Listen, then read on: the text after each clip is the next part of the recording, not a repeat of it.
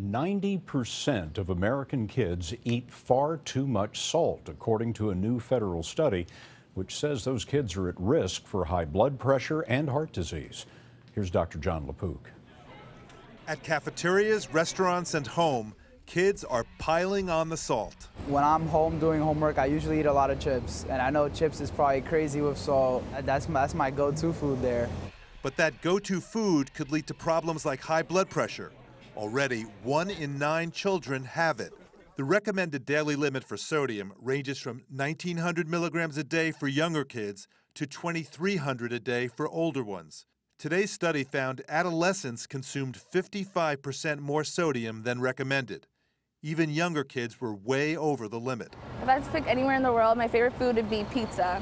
Pizza and Mexican food headed the top 10 list of sodium sources, but the salt was sprinkled throughout their entire diet. And of the 10, only milk had naturally occurring sodium. For the rest, salt was added during processing. More than half of sodium intake came from store-bought foods.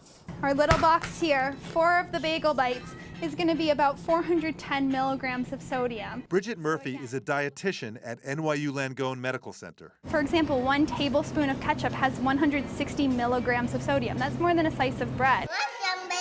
The CDC says it's important to limit the salt in children's diets because eating habits learned early tend to persist as we get older.